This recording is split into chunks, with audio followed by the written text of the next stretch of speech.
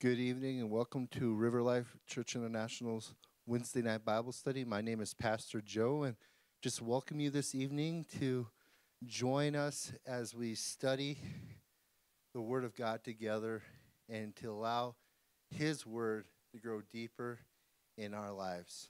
So let's pray. Heavenly Father, I thank you for tonight. I thank you for everybody that is tuning in. Lord God, let us all be touched by your Word this very evening. And that we would just take time just to continually focus on you. In Jesus' name we pray. Amen. Amen. Tonight's study comes out of Hebrews chapter 13. I've just finished up personally studying the book of Hebrews, and this scripture just stuck out to me a couple days ago as I studied it, and I just thought I'd share it with you this very evening. It comes from Hebrews chapter 13 through verse 15. Through him, let us continually offer up a sacrifice of praise to God, that is the fruit of lips that acknowledge his name. As I read that the first time, it just jumped out of the page at me. The fruit of lips that acknowledge him. I'm like, wow. I've read Hebrews before, but I've not. It hasn't jumped out at me like that before. And you know that there's something that God is trying to speak to you and to me when the scriptures just come flying out of the pages and just like, ooh, right there. Okay, God, what do you want to speak? Holy Spirit, what are you trying to share with me this very day? Focusing on that, continually offering up a sacrifice to God. See, that sacrifice talks about it represents an offering to God. Offering to God. Sacrifice. What am I offering to God? That praise. We know that Romans 12:1 says our very lives should be as a living sacrifice, holy and acceptable to God. Offering ourselves as a living sacrifice. Holy and acceptable to God.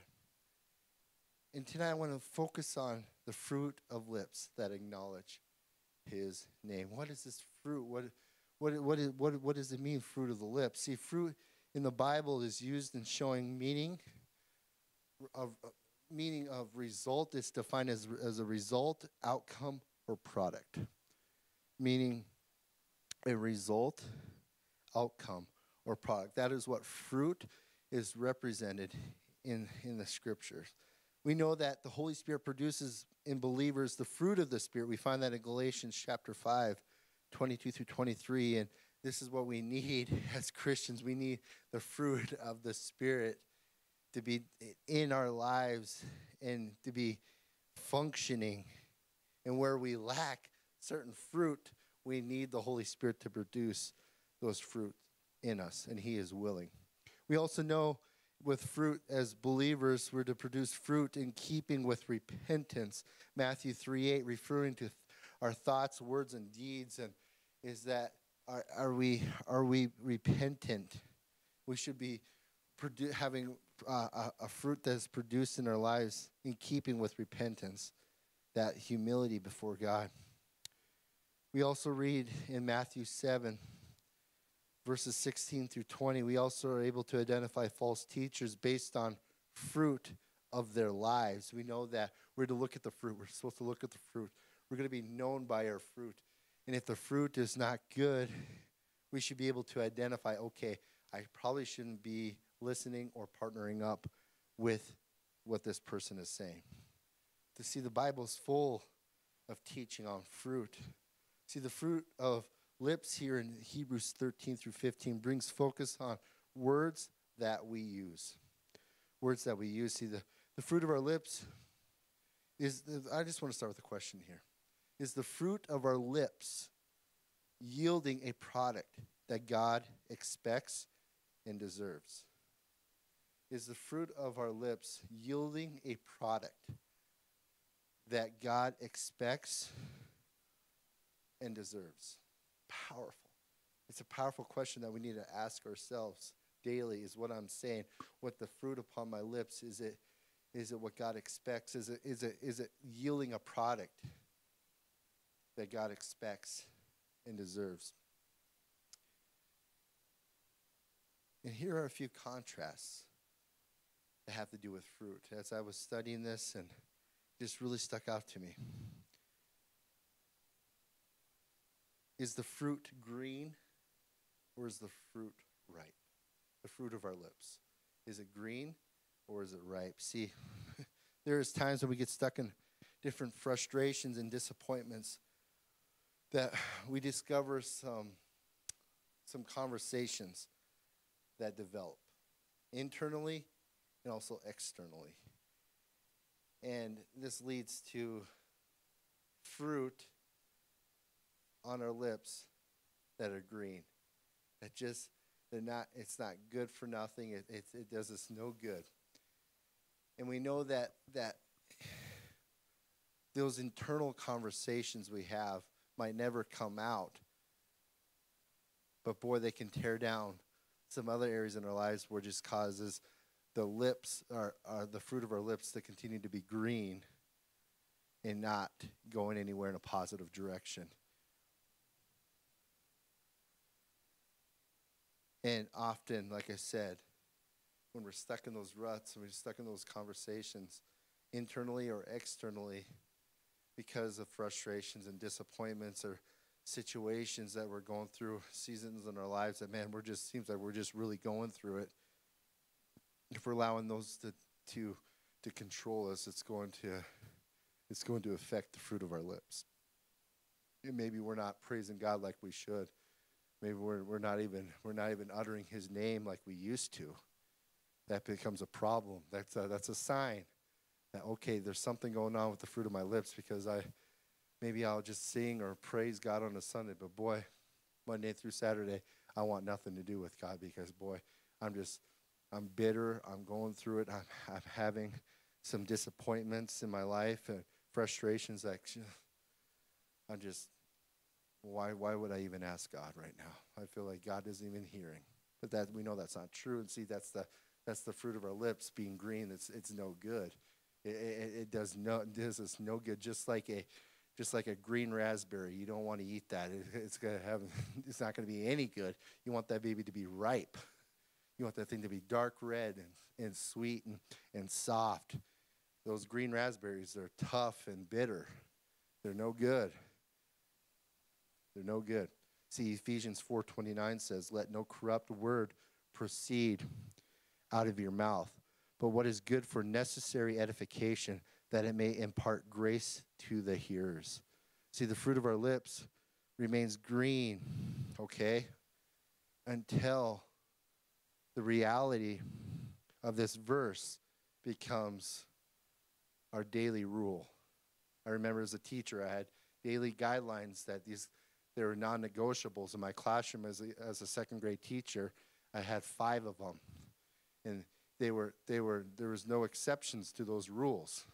Okay, just like this scripture, this 4:29 of Ephesians must become that daily guideline, that daily rule that we follow, because our words are going to remain green until that verse becomes that daily guideline, and it's not just an exception in our lives.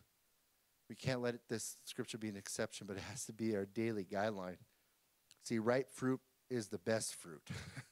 Ripe fruit is the best fruit. We got to understand that. Which leads to the next contrast. Is the fruit of our lips sweet or rotten?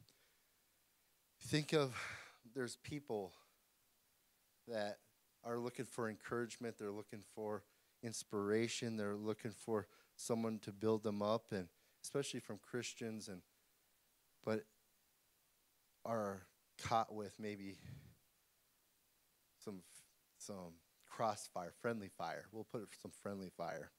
Friendly fire is not good in war.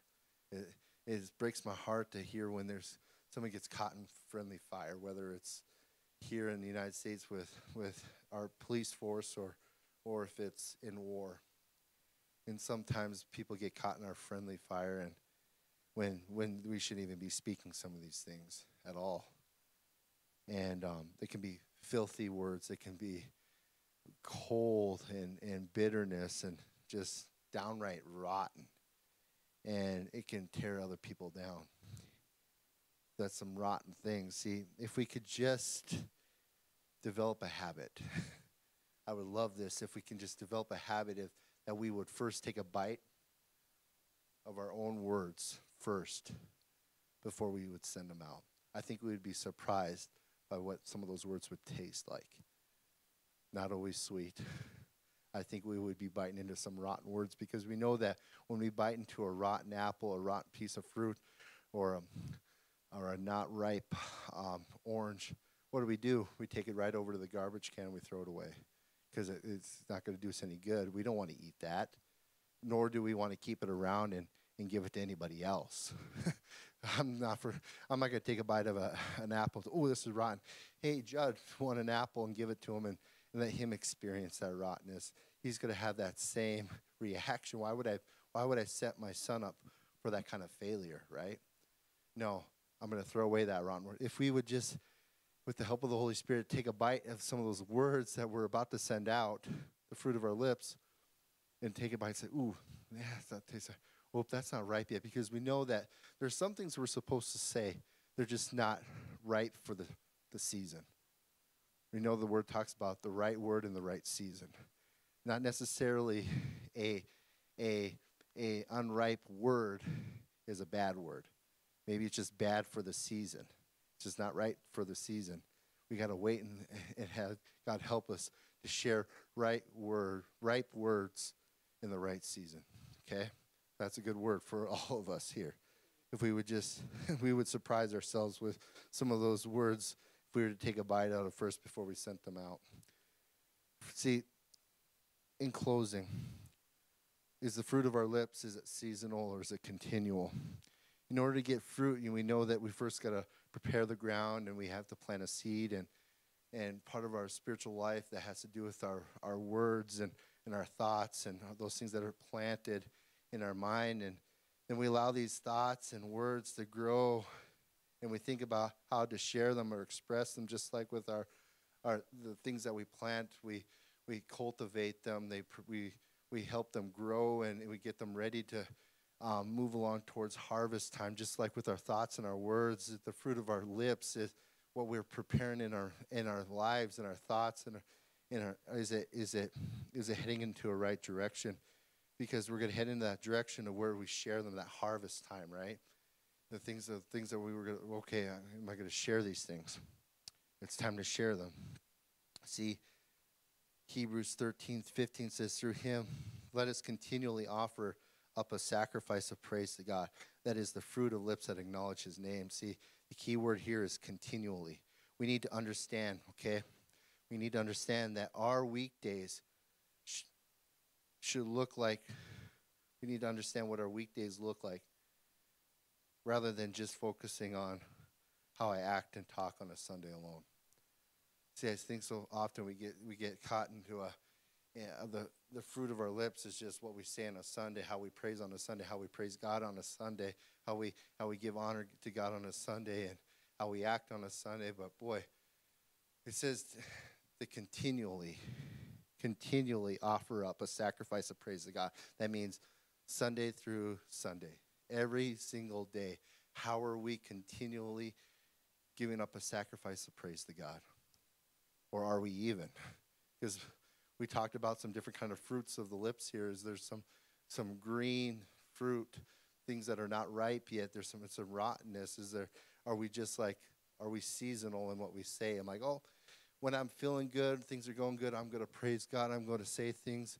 I'm going to give him honor and what he deserves.